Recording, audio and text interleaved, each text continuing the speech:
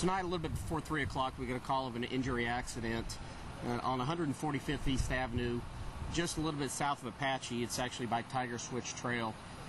It appears at this time that the vehicle was westbound on Tiger Switch, approached 145th. For whatever reason, just excessive speed or rain or whatever, didn't stop at the intersection. He continued on through the field, hit a ravine.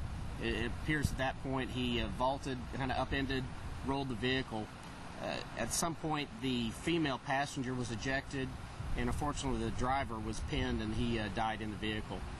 The female passenger was transported to the hospital in serious condition, and she was talking and alert, but I think it's pretty broken up.